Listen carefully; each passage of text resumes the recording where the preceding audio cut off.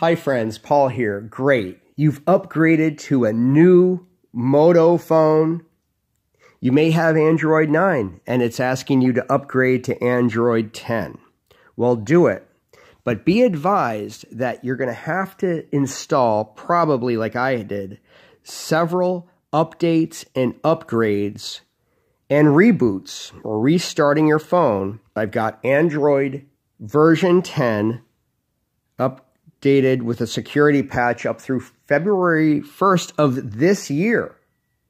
Now, when I got this phone, it was updated till, I think, April of the previous year, then did several security patches, and a few days later, the Android 10 upgrade, which I was reluctant to do based on reviews I'd read about this phone. But having done several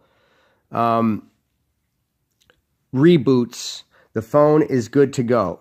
Another thing I like about Moto is it doesn't come with a ton of bloatware, and the apps, including the Facebook app, which may reinstall after each upgrade. If you're not a Facebook user, I am not a Facebook user, and every time there's been an upgrade or an update, I have to go under the apps and uninstall that. Now, on the Samsung phones I've had, it only allows you to disable the app.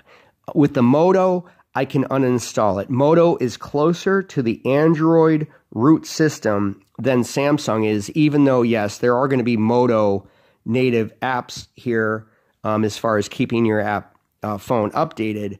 One thing I like is you've got Gboard as a keyboard on board.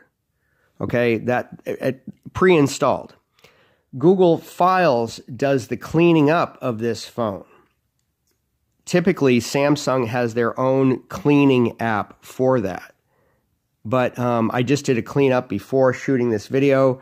So you can see that is a Google app, which I've used before. But just to be advised, that is pre-installed on this phone.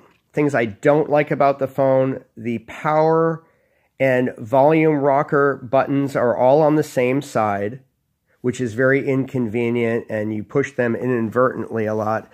Also, the headphone jack is on top of the phone, which is very poor engineering, Moto. SIM and SD card are on the side here.